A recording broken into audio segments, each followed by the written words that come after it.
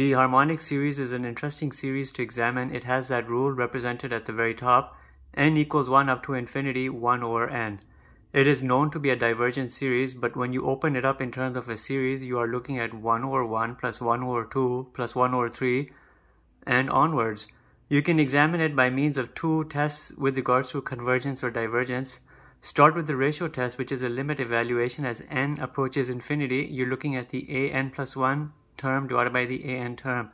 That limit evaluation leads to a value of 1, which based on the D'Alembert's ratio test represents an inconclusive test result. Therefore, you look at towards another test for this evaluation of convergence and or divergence. The integral test is a very good test. Just represent that series with regards to an integral procedure and you have an end result of divergence, which tells you in general that the harmonic series is a divergent series. There are other tests you could have utilized for that analysis.